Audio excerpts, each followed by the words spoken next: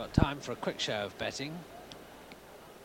Rixo 100 to 30, Glenstyle and Muscatite 4 to 1, Dunbeath 9 to 2, Tolomeo 7 to 1, Cockrobin 12s, and Horage still on 16 to 1. The favourite, Rixo. We couldn't see from here what exactly happened, whether they wrenched the plate off or managed to fix it. But he seems to be all right now. Willie Carson's got his goggles on. And Rixo hasn't sweated up at all. He's really taken the whole thing remarkably calmly. Muscatite, the one nearest to us. Horage, who has sweated up a bit, is the last to go in, I think, but Glenstall giving trouble in the stalls. I think he's all right now. Over to Peter O'Sullivan. Yes, just about set. That's it. Under orders and away. And Horage is the first to show. Horage going on from Cockrobin and Rixo. Behind them, Muscatite, Dunbeath, then Tolomeo and Glenstyle, the back marker, and Horage making it. Horage from Rixo on the inside of Cockrobin, then comes Muscatite with Dunbeath on his outside, Tolomeo and Glenstyle as they pass the 6 furlong pole. Horage in the lead from Rixo and Cockrobin, then Muscatite with Dunbeath very close to him, and then Tolomeo and Glenstyle as they race past the 5 marker towards the half-mile pole now in the St James's Palace Stakes, with Horage in the lead from Rixo in second, and then Cockrobin, and behind them come Muscatite, and then comes Dunbeath, and then Tolomeo and Glenstyle. Past the half-mile pole and into the home stretch now, and still Horage in the lead from Rixo second. Cockrobin is third, Muscatite is a close fourth, but Dunbeath upsides. Then comes Tolomeo being chased along, Glenstyle the back marker into the straight, and Horage has a clear advantage. Horage with a commanding lead as they race towards the 2 furlong pole from Cockrobin and Muscatite, and then comes Dunbeath past the 2 furlong pole. Steve Cawthon in the lead on Horage, well clear at the moment of Muscatite, Cockrobin and Dunbeath trying to unleash a run.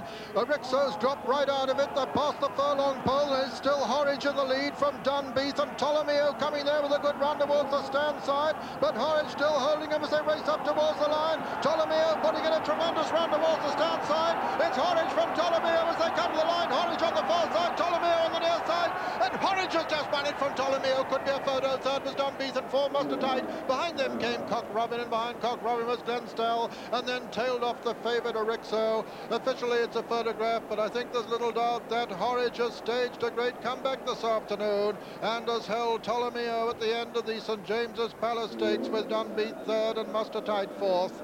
But officially it's a photo finish between number 5, Horage, owned by Mr. A.R. Rashid, trained by Matt McCormick and ridden by Steve Cawthon, and Tolomeo, number 10, owned by Mr. Carlo D'Alessio, trained by Luca Cumani and ridden by Greville Starkey, with very close between third and fourth also between Dunbeath and Muscatite.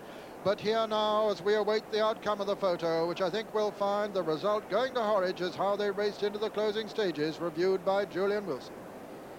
Well, yet another real Royal Ascot turn-up. I think many of us had written off this horse, but how wrong we were. He was always dictating the pace and went a terrific gallop. And a furlong and a half to run, he's still got 3 lengths over Muscatite, Cockrobin, who threw down his challenge early in the straight, and Dunbeath, who looms up on the outside there. And last to challenge, 5th now, but just making his ground on the outside, is Tolomeo, ridden by Greville Starkey, who has 8 lengths to make up with just over a furlong to run. Now Horage is coming to the end of his tether. He changes his legs, gets very tired indeed.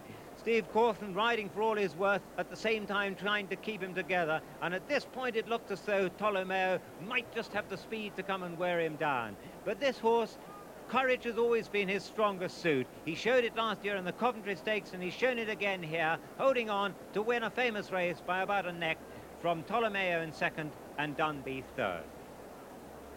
Well, we can see the head-on view and see the degree to which Steve had to solicit this horse just to keep going, because he was out on his feet, but he just wouldn't give up. Greville's come wide on the outside. He's had to come round his horses, but he came early enough if he was good enough, and if the leader was going to stop, which I think still 8 out of 10 of us would have thought that he would. But he's kept running true, he's kept running straight, and what terrific courage he's got. And outside, on the outside, Greville just too late on Tolomeo. And those pictures by RTS. Well, it's only Matt McCormick's third winner of the season, but what a winner. Mr. Abed Rashid's Horage or Horage, who was such a brilliant 2-year-old last season, back in the sparkling form of his juvenile days. Certainly whatever happens in the next 3 days of the Royal Meeting, this will be one of the biggest shocks, as his rehabilitation was certainly could not be widely anticipated here. Here comes the result of the photograph. First, number 5, Horage. Second, number 10, Tolomeo. Third, number 3, Dunbeath. And fourth, number 7, Muscatite. So just to recap that official result, which looked a foregone conclusion, you'll probably agree from the rerun. First, number 5, Horage, owned by Mr. Abed Rashid, trained by Matt McCormick and ridden by Steve Cawthon, Steve's 30th of the season, incidentally. Second was number 10, Tolomeo, owned by Mr. Carlo D'Alessio, trained by Luca Cumani and ridden by Gribble Starkey. And third was number 3, Dunbeath, owned by Sheikh Mohammed, trained by Henry Cecil, ridden by Lester Piggott. And fourth, number 7, Muscatite.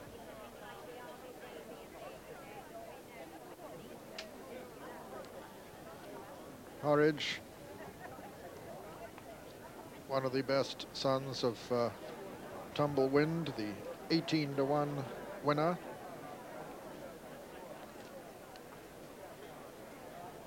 Having won no less than 9 in a row, 9 of his 10 races as a 2-year-old. This coat by Tumblewind, out of Musicien by Sicombre. He certainly didn't appear to have trained on, but how he's confounded the critics today. The full starting prices as follows. First, number 5, Horage, 18-to-1. Second, number 10, Tolomeo, 6-to-1. And third, number 3, Dunbeath, 9-to-2. First, Horage, 18-to-1.